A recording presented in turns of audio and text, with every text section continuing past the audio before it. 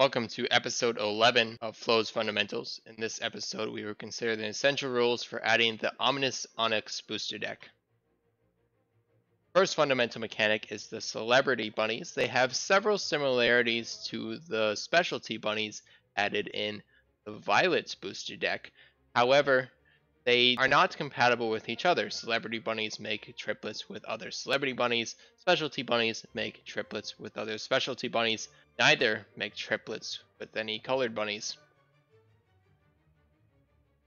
There are several mechanics in the Ominous Onyx booster deck that are expanded from previous boosters. For example, we see extra Super Bunnies that expand upon Super Bunnies that appeared in Stainless Steel booster.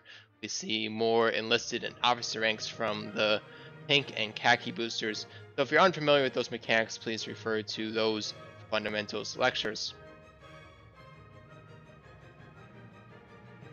Main fundamental mechanic of the Ominous Onyx booster deck is the mysterious place cards.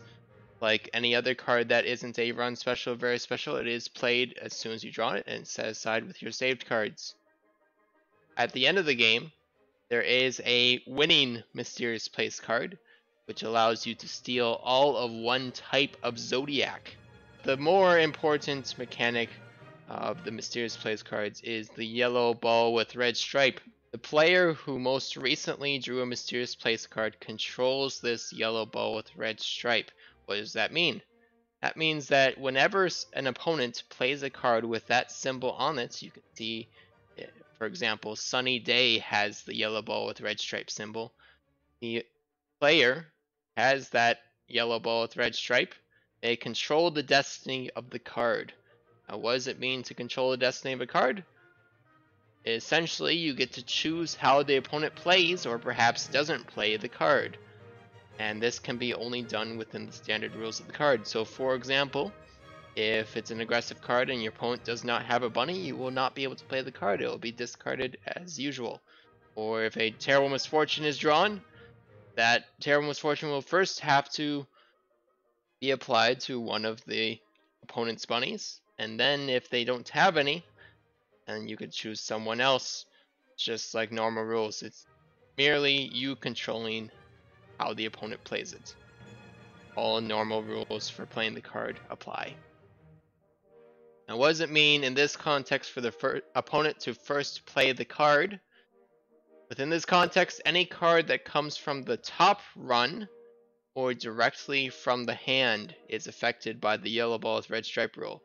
It does not include save specials. It does, however, include specials that the opponent has the intention to save.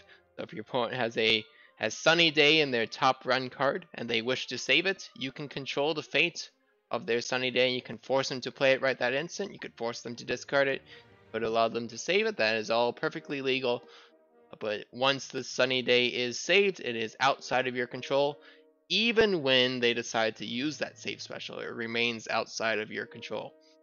In the context of the yellow ball with red stripe, only cards played from the hand or from the top run are affected.